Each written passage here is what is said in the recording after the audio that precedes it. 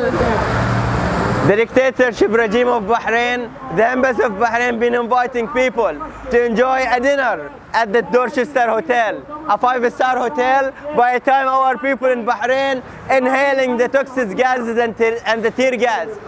This is one simple example where a country like the United Kingdom, particularly in London, where human rights is respected, where people of the United Kingdom enjoying real democracy, and there you are, they are participating in a dinner where the price of this dinner being paid by the blood of our martyrs.